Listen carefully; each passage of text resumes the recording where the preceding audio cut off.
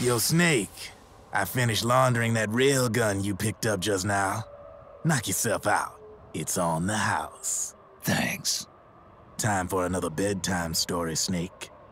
This one's about crying wolf. You don't need me to tell you there's whole nations in Africa tearing themselves apart in the name of ethnic cleansing. Well, she was born into that environment. When she was a little girl, her village was attacked by rival armed factions. Her parents and siblings were slaughtered, and she was left a refugee. She took her last surviving relative, her baby brother, and ran as far as she could away from the war zone. One day, they came across an enemy unit, so she took her brother and hid in an abandoned shack. And then her brother started to cry. She knew that if the soldiers heard the noise, they would find them and kill them both. So she wrapped her hand as tight as she could around his mouth. As the footsteps gradually went away, she came back to her senses. Her brother wasn't crying anymore. Horrified, she pulled her hand away, covered in sweat and spit. He wasn't breathing. They say wolves eat their own pups when they die. She was spotted wandering through the thick of battle, carrying her dead brother in her arms. She had visions, too. A wolf walking alongside her. Every night, the wolf would howl and cry, just like her brother did that day. Eventually, she made it to a government-run refugee camp. But by then, her brother's body had rotted away. The camp was crowded with refugees like herself, and little children like her brother. Day and night, she was tormented by the cries of babies.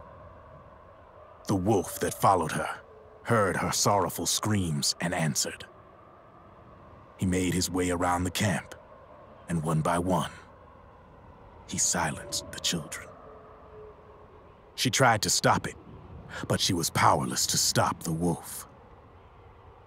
A few days passed, and on the eve of the enemy's raid, there wasn't a child left. The adults who survived were torn up pretty bad. Of course, there was never any wolf in that camp. She was the one who killed those babies. But she couldn't bring herself to admit it.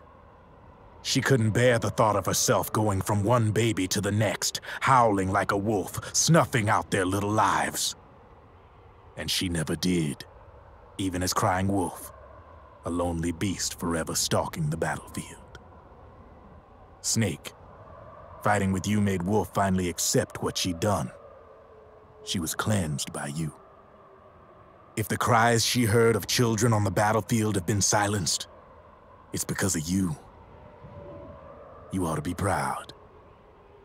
3 down, 1 to go. All that's left is Mantis. But you should know, Snake, she's been controlling all the other beasts. She's the beast of beasts. Don't let her get her hooks in you. I won't. See you around, Snake.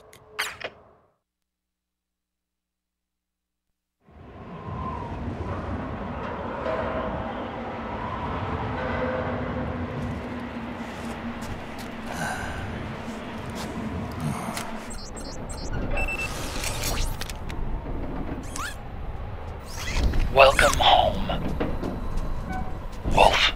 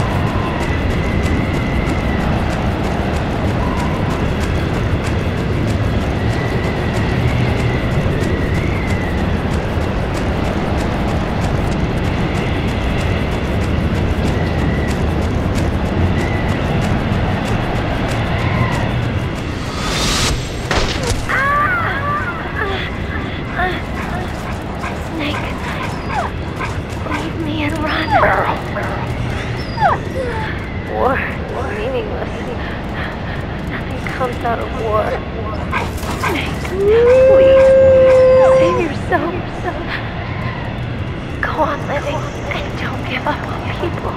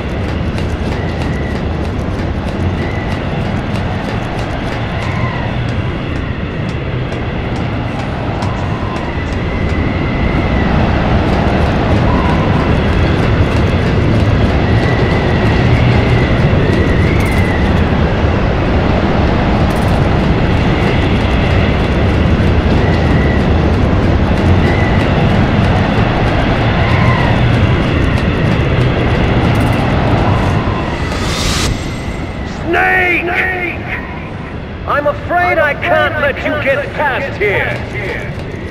Liquid. You're not going any farther.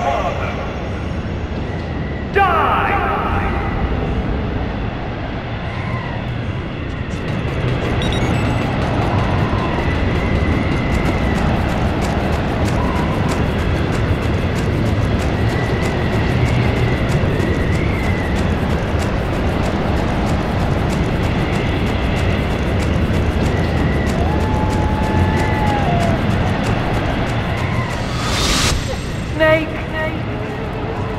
What was she fighting for?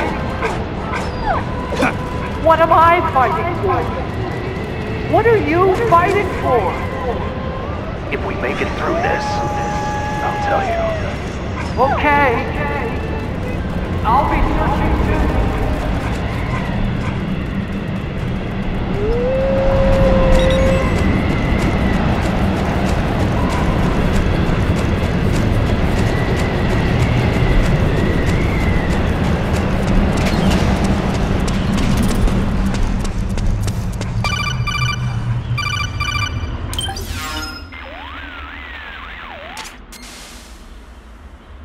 Hold it, Snake.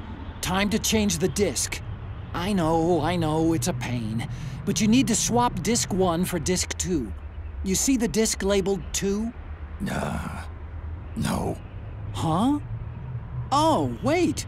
We're on PlayStation 3. It's a Blu-ray disc. Dual layered, too. No need to swap. Damn it, Otacon! Get a grip! Yeah, what an age we live in, huh, Snake?